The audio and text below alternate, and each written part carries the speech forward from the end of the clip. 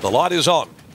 And they're racing. Chanzig dwelt at the start. The filly Hot Goods won the break easily over It's Dynamite. Pushing up is High Tea just after the start. And London Line drifts back to fourth as they'd settled down about 3 or 4 lengths off the leader. But Pike's having to really push it along to stay on the bit early. Chanzig is last of the quintet. 650 to travel.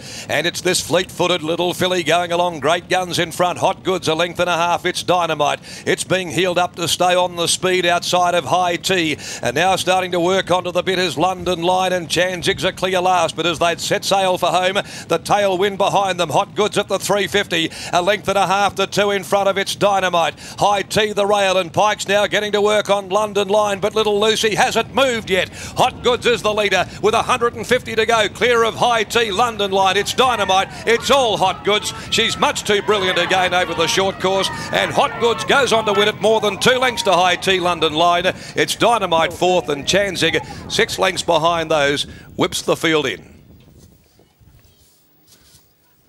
Too good. Too hot good. 2 for 2 this preparation. Lucy Warwick aboard. She's a real little powder keg out of the gates, this daughter of Time Thief. And she again...